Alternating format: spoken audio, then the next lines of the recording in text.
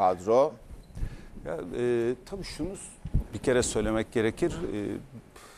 Şimdi Vitor Pereira'nın bana göre yani cicim ayları bitti.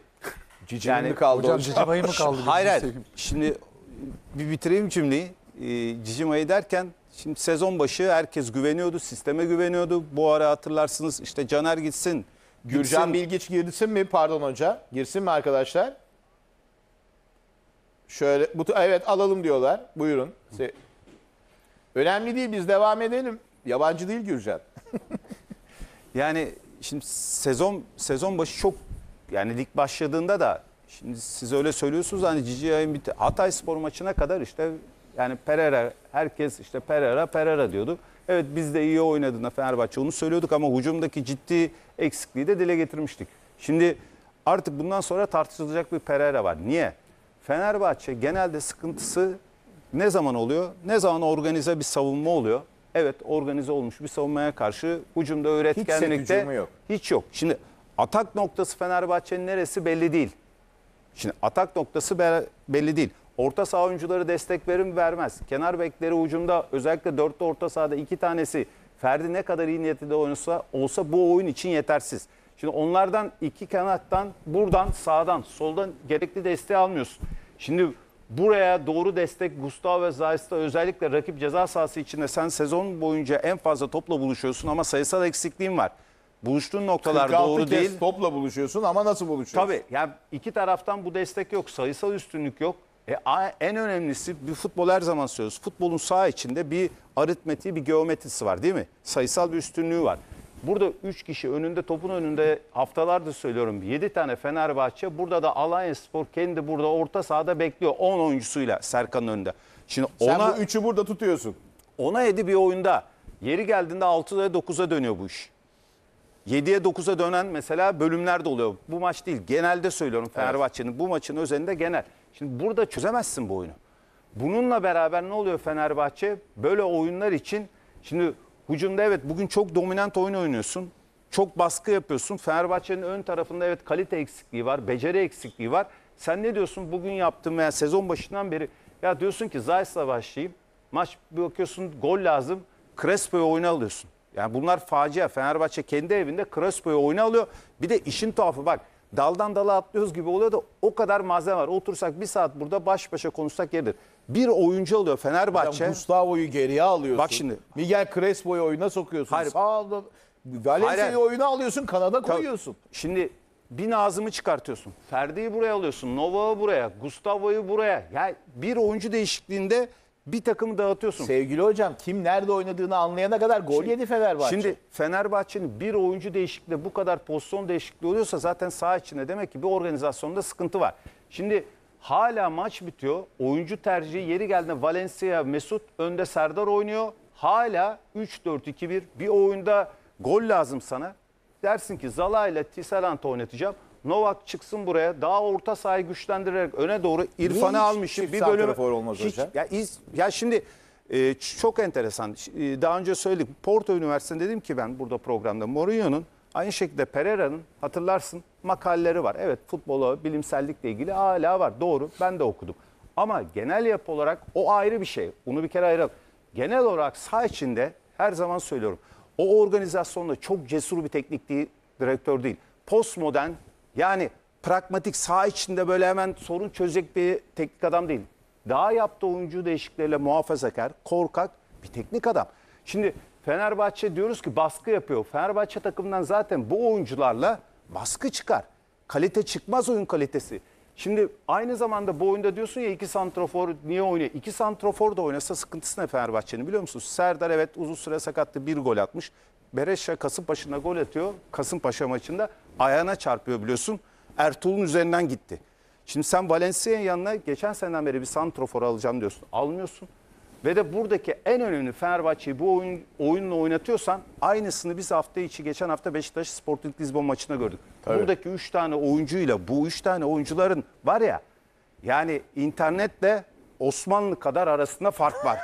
Bak bizde Sporting Lisbon'un üçlü oyuncu bak kalite ayrı bir şey. Oyuncu profiller apayrı profiller. Şimdi sen böyle bir oyun oynatmak istiyorsun tamam. En son söyleyeceğim. Fenerbahçe'nin ligde dedik ki ya işte milli takım arası girdiğinde falan 12 gol, yani üretmekte sıkıntısı var. Bu Fenerbahçe takım farz edelim şampiyon olması için şimdi 34 tane maç oynamıyorsa 18 tane takım yok. Yani 38 tane maç oynayacaksın 20 takımlı lig, değil mi? Sen buradaki en kötü bu üçlü sana 60 bu oyunda 60 veya 70 tane gole katkı sağlaması lazım. Şimdi bak. Asist ve gol Şimdi, olarak. mantık. Şimdi bunlar uzaktan atacak işte. Zayis ara sıra bu oyunda Nazım işte az, Ferdi az. Duran toptan atacaklar, çıkacaklar ucuma vesaire. Şimdi 60-70 gole bu üçlü Mesut da burada oynasa, Pelkas da, İrfan da, aynı şekilde Valencia'da oynasa, Bereşa'da oynasa bak 40 şampiyon yapmaz ki. 40 gol yapar Hadi mı? 40 olsun diyorum ben sana. Ya şimdi bu oyunculardan mesela bu gol zenginliği çıkmaz. Yani o zaman burada sıkıntı ne biliyor musun? Bir esnek değilsin. Dörtlüye dönersin. Yine maç. Şimdi bir şey söylüyorum. Biz burada söylüyoruz ya. Bu illa bir kanun maddesi bizim dediğimiz de değil. Biz farklı bir bakış açısı bizi izleyenlere sunmak istiyoruz. Dörtlü bir oynarsın. Üçlü orta saha, baklava düzeni. 4-3-1-2 gibi bir şeyleri denersin. Senin takım buna daha uygun. Bak. Hocam ben burada... Ama en önemli bir şey söyleyeceğim. Fenerbahçe'nin özellikle sezon başından beri bu maç özeli ve geneli. Şimdi bir teknik adamı böyle değerlendireceksin. İşler saha içinde çok iyi gidiyor. 4-4'lük. Bir teknik adamı değerlendiremezsin. İşler ne zaman? Çetrefilleşiyor. Sıkıntıya giriyor. Saha içinde yumak artık sarılıyor. Burada çözülmesi gerek değil mi bu yumağı? Onun için burada Pereira'nın girmesi gerek. Sistemi değiştirecek oyuncu. Yani ne diyoruz biliyor musun? İşler iyi eli herkes oynar Ender. Mühim olan kötü eli oynamak. Victor Pereira iyi eli oynuyor. Herkes oynar. Mühim olan Fenerbahçe gol lazım, galibiyet lazım. Kötü eli oynayan ve de burada fark yaratan bir teknik adam değil. Peki devam edeceğiz. Sevgili Gürcan'a da döneyim. Gürcan Bilgiç bugünkü yenilgi kime yazar? Valla Rea Hoca teknik olarak çok iyi analiz etti. Yani bitirmeseydi sözü ben kalkıyordum şimdi. Açalım. Hayır valla açalım. Hocam sana bir şey Şurayı da açalım. İsterseniz yana açalım. Olabiliyor mu? Tolga buraya açalım. Şimdi Tamam. şunu söylemek lazım. Bugün Fenerbahçe takımı kaybetmeyi hak etmedi. İki tarafta da var. İstersen oradan da söyleyebilirsin. Bak kaybetmeyi hocam söyledi ya demin. Evet. Yani çözüm bulamıyorsun. İşler çetrefile girmiş, bir değişiklik yap. Hiç oyuncu değiştirme. Ender. Sangare'yi bek yap. Ferdi'yi buraya koy. Bak hiç oyuncu değiştirme. 4-2-3-1'e dön. İstiyorsan 4-1-4-1 yap. Bunu da öne al. Tamam mı? Önde kullan. Orada bir farklılaş. Bir sayını çoğalt. Orta saha sayını çoğalt. Ama buna rağmen 2 tane şutu var şeyin. 3 tane. Alanya. İkisi oldu mu? 3 o arada bir tane Zaten oldu. ilk ikisi gol oldu. Siz konuşmuştunuz 4-2-4, 4-3-3 falan diye herhalde ben gelene kadar da ben onlardan konuşmayacağım. Hocam ben başka şeylerden bahsedeceğim. Hani Türkçe'de bir laf var, hani Türkçe'de güzel şeyler vardır da. 1. Balık baştan kokar. 2. Kapıdan çıkıp giden kadının topuğundan bakmayacaksın. Şimdi nereden başlayacağım size? Arkadaş megafonu eline alacaksın, milleti sokağa çağıracaksın. Fenerbahçe Kulübü Başkanı. Al, millet sokakta. Ne yapacaksın şimdi Ali Koç? Megafondan adam çağırdın, hedef gösterdin millete, hakemlere onu bunu. Al işte hakem, al işte netice. Fenerbahçe Kulübü Başkanı zaten şu anda bitmiş. Belli yani. Bittiği belli Fenerbahçe Kulübü Başkanı'nın. Teknik direktörü de bitmiş. Çünkü Fenerbahçe teknik direktörüyle futbolcular arasında hiçbir bağ yok. Bakıyorum yedek kulübesine ve oynayana, futbolcular ayrı bir alemdeler. Fenerbahçe teknik direktörü ayrı bir alemde. Bu adamı da getiren Ali Koç. Onun akıl hocaları var. Basın sözcüsü çok hafif konuşmuş Trabzon'da. İlla sen çık başkan, ortalığa veriştir diyen adamları dinlersen, isim vermeyeceğim, dinlersen olacağı budur. Ya kardeşim bir takımına bak önce ya. Bırak başka şeylerle uğraşmayı. Hakemdi dedi, al sana hakem. Ne yaptı bugün hakem? Hiç tartışmaya da gerek yok. Ne yaptı abi? Başka yerlere hedef gösterme, kendine bak. Takımın top oynamıyor ya. Takımın baskılı oynuyor. Senin antrenörün benim seyrettiğim gibi seyretti abi. Oynatacaksın santrafor kenarda. Sonradan oyun aldın da biraz hareketlen. Orada da gol yedin. Ya adamın bir şekli var. Alanya'nın bir şekli var. İlk yarı belli bir oyunda oynadı. İkinci yarı Fener'de de yorgunluk başladı. Oyuna çıkmaya başladılar. Zaten oyuna çıkmaya başlayınca tehlikeli olmaya başladılar. Biz seyrediyoruz. Artık oyuncu değişmesi lazım. Dakika 60, 58. Sen seyrettin. Sen oyuncu değiştirdiğinde zaten bitmişti. Bir de oyuncu değiştirdin çarşaf gibi. Bak oyuncuyu değiştirirsin başkasını alırsın. Bir oyuncuyu, iki oyuncuyu alıp dört oyuncunun yerini değiştiren tek adamlar tek adam olmaz. Kendini inkar etmiş oluyor. Evet. Zaten futbolcu çorba gibi. Ben nerede oynayacağım lan derken gol yiyorsun. Sen iki tane aynı golü yedin ya. İki tane aynı golü yedin. Çat çat gol yedin. Ondan hesap sorarsın abi. Ben Ali Koç'tan hesap sorarım bu takım için. Öyle 4-2-4-4 hiç bakmam abi. O zaten olur o. Eğer orası iyi olursa olur. Şimdi ben bakıyorum. Mesela Beşiktaş Başkanı. Bak piyasada yok hiç. Galatasaray Başkanı piyasada yok hiç. Çıkmıyorlar. Ali Koç her gün piyasada elde megafon bağırıyor abi. Pazarda patates mi satıyorsun ya soğan mı satıyorsun? Yakışıyor mu ya? Fenerbahçe Başkanı'nın bir asaleti olur, bir duruşu olur arkadaşlar. Kusura bakmayın. Bu Ali Koç olur, Aziz Yıldırım o başkası hiç fark etmez. O tarz hareket edilmez abi. O elde megafonla olmaz öyle şey ya. Fenerbahçe Başkanı da elde megafon. Pazarda mal mı satıyorsun ya? Fasulye mi, nohut mu satıyorsun? Kusura bakmayın. Ben işte 4-2-4-4-3'üne bakmam abi. Ben bu işin buna bakarım. Balık baştan kokar. İtirazınız varsa tartışırız. Hayır, bugün Fenerbahçe kazansaydı ne olacaktı hocam? Hocam Fenerbahçe kazansaydı da Yani- geçen sefer yaptığı iş değil diyorum ya sana hoca. Hayır Bak, ama- galibiyetten falan bahsetmiyorum. İş değil. Hakem işte hakem yaktı. Evet, Sana evet. hakem. Hayır, şimdi- Abi yapılan iş yanlış. Bir Fenerbahçe kulübü başkanı elde megafon o tarz konuşmaz abi. Yok orada haklısın. Ben ondan bahsediyorum hayır, sana. orada Yoksa haklısın. bugün kazansa Ama- da konuşacağım. Ama çıkacak hakemden şikayetçiyse onu söyleyecek hocam. Ya tamam. Ama Gürcan, Ama- havaalanı onun yeri... Değil, yanlış. Yani Bence de Fenerbahçe yanlış o. kulüp başkanı gelir oraya taraftar, elini sallar oyuncular arabaya biner gider. Hayır, ben- Otobüsüne binerler, başkan da arabasına. Aynen. Megafonla orada yani konuşma yapmak, Altay sen konuş, işte Mesut sen konuş. Ya bir büyük camiaya bu başkan bunlar otobüsten doğru gönderdi ya hareketler takıma. değil. Değil. Gürcan. Otobüsten Doğru gönderdi ya. hareket. Doğru muydu otobüsten göndermek? Doğru hareket de değil, doğru görüntü de değil. Yani orada Bir kere de tribüne gitmişti ilk geldiğinde takım- hatırlar. Şimdi yaptığın transferler- Takım mağluptu. Taraftarın Kaç ilgili antrenör bir şey değiştirdin söyle. abi? 3 yılda kaç teknik adam değiştirdin? 6 mı 7 mi? Kaç oyuncu değiştirdin? Ay takım burada. 3 yıldır yok takımın. Senin başkan olduğu Dördüncü dönemde. yıl. 3 yıldır takımın yok abi. Varsa buyurun. 3 yıl sonra bu takım. Dördüncü Kaç yıl. teknik adam? Ya geçen sene 2 gol atsan, 2 gol fazla atsan şampiyon olacaksın. Aynı hakemler. 2 gol daha atsaydın şampiyon olacaktın. Çıkıp da böyle vermek var mı ya? İnsanların da bir ailesi var, bir şeyi var. Bu kadar şey var mı? Toplanın sokağa çıkması filan için. Ya millet nelerle uğraşıyor? Millet sokağa dökmeye uğraşıyor ya. Böyle bir şey var mı mantık ya arkadaşlar? Bir de Zaten kıvılcıma bakıyor insanlar ya. Buraya gelmiş herkesin şeyi. Milleti sokağa dökmeye kalkıyor abi.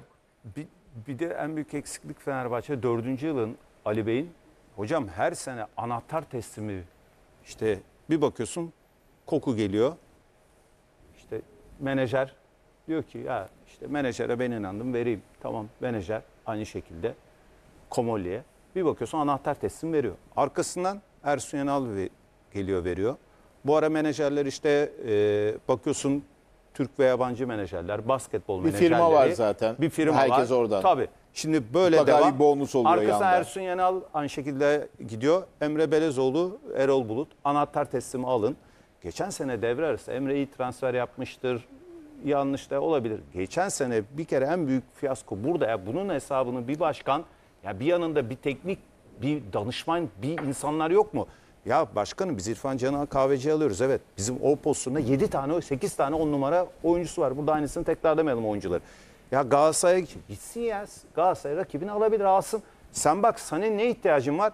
Bizim şimdi burada Hala geçen seneden beri santrfor. Şimdi kameramana burada ihtiyacınız varsa ışıkçı gelir mi buraya? Editör gelir mi? Hayır onların işi farklı yerde değil mi? Yani bir organizasyon var burada. Sana santrofor lazım devre arası belli bu takım bir santrofor alması gerekir. Kaliteli şampiyonluk için çok önemli bir adım atacaksın. Senin elinde de bir boru atacağın bir belirli bir para çıkmış ortaya bir anda. Sen 7 milyon işte 10 milyon eurolar söyleniyor rakamlar. Bu Hocam, rakama alıyorsa Emre Belezoğlu sen söylemiyor musun? Bu yanlış. Hoca, Bir dakika Gürcan şunu bitireyim. Bu sezon başı yine bu sefer Komaliler gitti. İşte bir sürü geçmiş sezondaki herkes gitti. Bu sene de Pereira çıktı. Dedi ki ya kol kırdan olmaz diyor. Kol kırdan olmaz. Bu takım üçlü Yeni alınmış. Bak şimdi bana üçlü soruyorsunuz diyor. Üçlü diyor futbol. Evet biz de biliyoruz. İçine koyduğun felsefe, derinlik önemli. Üçlü. Kol kırı üçlü oynamaz diye yolluyorsun. Caner'i sol bek üçlüde oynamaz diye yolluyorsun. Ne olacak? Arkasından diyorsun ki üçlüye göre takımın içini boşaltıyorsun. İkinci sınıf oyuncuları alıyorsun. Ya bu doğruya doğrudur. Crespo, Meyer nerede? Rossi ve Breş o 4 tane oyuncu Fenerbahçe adına ikinci sınıf oyuncudur. Bundan sonra gol atarlar, iyi olurlar ayrı. Şimdi kalite eksikliği bugün de belli oldu. Sen yine anahtar testin bu sene bir Pereira'ya veriyorsun. Ya biri demiyor mu ya bir masaya oturtup ya başkanım bunları biz alıyoruz da doğru değil. Bu adam üçlü savunma. Gittiğinde ne yapacak? Tekrar biz buraya 10 tane daha 15 oyuncu mu alacağız? hocam bak ne dersin? Fenerbahçe'nin bu kadar futbol aklı yok Baba. ya. En büyük sıkıntısı bu. Eleştirilerine katılıyorum ama geçen hafta bu takım liderdi. Yani Erman abinin dediği gibi ne bir felaket senaryosu Ama var. sürdürülebilirliği tartıştık tabii, ama. Tabii Onu da iyiyken Hep onu söyledik. söyledik. Hayır, Bak %100. sürdürülebilirliği yok dedik. Abi %100. Yani ne böyle bir facia durum var. Yani bugüne baktığınız zaman 2 maç üst üste kaybetti diye bir takım. Öteki şöyle olmuş, Belis böyle olmuş. Fatura oraya elbette eleştireceğiz, konuşacağız. Ama baştan beri esasında yapması gereken, tüm Fenerbahçelilerin yapması gereken oydu. Yani diyor ki Vitor Pereira, benim takımım yeni. Yeni değil kardeşim, senin 9 oyuncun Antwerp maçı sonrası diyorum. Geçen seneden. Tecrübesi de diye takıma. Aynen yani. Antwerp'i ilk 11'i şuraya versinler. Tecrübesi de bir tecrübesiz- baksın insanlar. Hayır, Zaten iki Tecrübesi- oyuncusu senden gitmiş. Bir de UEFA Tecrübesi dediği takımın 14 tecrübesi şuraya bir versinler 14 bir görelim. Tecrübesiymiş o takım. 14, Tarih 14 ibaret oyuncusu mi acaba? milli takımlarda oynuyor. Vitor Pereira bir şeyi çok iyi biliyor. Bu karşıya verir misiniz Yani Tolga? onu Ersun Hoca da yapıyordu. Fenerbahçe defans yapmaz, yaptırır. Taraftarın böyle gönlünü hoşlayan böyle hamasetli kelimeler. Burada şey diyor, Tamam mı? Avrupa'da şampiyon olacağımızı mı zannediyorsunuz? Ya Popülizm Büyük takım yapıyor hocası ya. der mi? Taraftara Büyük popülizm- takım hocası der mi Tabii. öyle bir şey? Ya çok kısa bir şey Şey- söyleyeceğim Gürcan. Çok özür dilerim ama çok kısa. Bu çok. Ya kimse Pereira'nın takımı UEFA Avrupa Ligi'nde Ender şampiyon yapmasını beklemiyor. Ama Antwerp'in gruptan çık bu da bir gelişimdir. Diyor ki biz diyor şampiyon. Ya şampiyon olmayabilirsin ama Antwerp'e bari berabere kalıyorsa Yarım ki puan oyun bile olarak hak üstünlük etmediler sağla. ama futbolda bunlar olabiliyor demiş. 2 kere gelip 2 gol attılar. O zaman onu düşünmek lazım. Ya diyor- Nasıl yaptılar? Ya hafta içinden doğru bir kere antrenörlük mesajı dedi. UEFA Avrupa Ligi'nin Fenerbahçe alamayacağını 3 aşağı 5 yukarı herkes biliyor. Almayabilir ama sen Antwerp'i yenersin bir iyi oyunla. Artı gruptan çıkarsın değil mi? Sen 3 yıllık anlaştıysan bir proje için geldiysen buraya düşünüyorsun. Gruptan çıkıp elenebilirsin. Dersin ki bu sene bu takım gelişim gösterdi. Diyor ki bizim takım tecrübesiz. Bir ilk 11'i çıkartalım bakalım. Tecrübeli mi tecrübesiz mi Fenerbahçe ilk 11'i? Bir teknik adam teknik adam için ve rakip takım için şunları konuşmaz. Bir teknik adam teknik adam ve rakip takım için bunları konuşmaz. Şimdi o teknik adam da çıkıp da tabelaya baksana kardeş de sen ne yapacaksın? hayır, Ha? Erman abi geçen sene hatırlayın. 70'e 30 Alanya'daydı top. Doğru mu? Fenerbahçe 2-0 kazandı. Çıktı dedi ki hatta yanlış anladılar beni dedi. Hoca, Çağdaş. Çağdaş Hoca büyük takım böyle bir büyük takım Böyle olur oynamaz falan- dedi büyük falan. takım. Beşiktaş Şey- geldi aklıma yıllar önce. Ahmet Dursun, Seba gitsin vardı. Şimdi ister misin Serdar Dursun, Ali Koç gitsin diye slogan tribünde. Ya Fenerbahçe taraftarı Ali Koç'u seviyor, Ali Koç'u destekliyor. Yani başarısızlığına rağmen oluyor bu. Yani başkanın önemli fedakarlıklar yaptığını biliyoruz ama eleştirilecek çok şey var. Ya Gürcan hep Yani- klasik bir laf söylüyorsa aynı şeyleri yapıp farklı sonuçlar 4 senedir Hayır. en büyük sıkıntı bu olduğunu düşünüyorum. mesela- Gürcan. Kesinlikle de haklısın. Şayet- Aynı şeyleri yaparak farklı sonuçlar hep nasıl klasik, beklenebilir herkesin ya? bildiği böyle tekrar düşüyoruz ama Fenerbahçe'nin özeti bu gibi ya. Hayır, net bu olmaya başladı. Net başarısız canım. O şey söyleyemeyiz. Bu yani, kadar anahtar teslimi, o- yanlış oyuncular, yanlış antrenör. Yani birçok yanlışın bir Hoca- araya geldiği yerde doğru çıkmaz. Hoca bak bir şeyi değiştirse. Tamam mı? Yani ama Maça gidelim diyor arkadaşlarım. doğru teknik adamla çalışıyor. Alanya Başkanı nasıl konuştu? Derslik konuştu. Bir teknik Maça adam- gidelim, maça Şimdi gidelim. sporlar iyi olur, Reklam ben devam yine edelim. değiştiririm diyor. Gidelim.